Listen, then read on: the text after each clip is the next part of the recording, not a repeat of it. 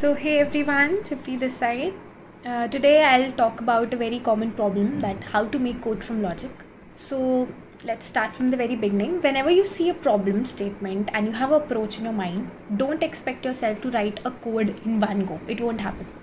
Rather, pick up small portions of the logic and try to code them down on your register. You don't have to do them together.